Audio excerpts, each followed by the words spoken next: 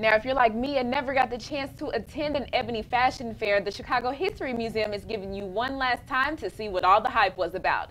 50 years worth of culture and couture under one roof, and I was there to take it all in. The Ebony Fashion Fair was anything but your average fashion show. The models, they twirled, they sashayed, they danced, they put on a show down the runway, and they did it all in haute couture. Now the same risque looks that brought audiences from around the nation out to the legendary fashion show have found themselves a place in history. The Chicago History Museum, to be exact. The inspiring beauty exhibit is one of a kind, to say the least. You will never see this much couture fashion in one room at one time. A fashion fantasy of sorts, the collection features 68 pieces, ranging from vintage to modern, and all from big-name designers.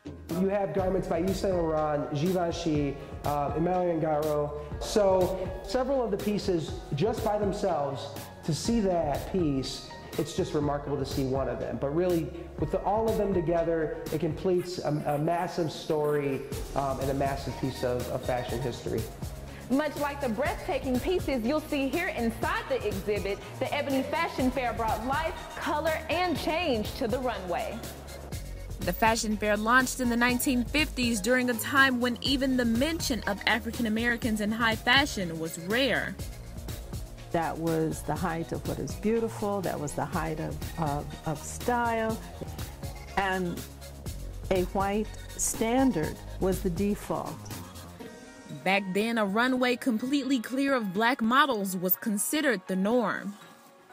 So the idea of a very skinny, slim body type, often long hair, with particular nose, eyes, and lips, excluded black women in particular in terms of anything related to couturier, high fashion, and style. The major designer houses, most of which are located in Europe, not featuring black models, let alone women, African models from the continent.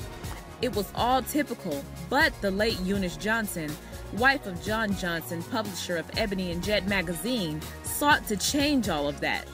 Having quite the eye and the budget for couture, she flew overseas to the fashion capitals of the world and bought garments that were designed by and for Europeans and brought them back to the States for black women and men to model.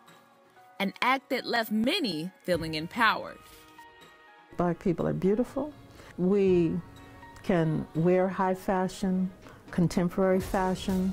We can wear the designs of international designers, couturier. Now 55 years and 7,000 pieces later, Johnson's legacy of bringing color to the fashion world lives on through her daughter, who has plans to eventually revive the Ebony Fashion Fair.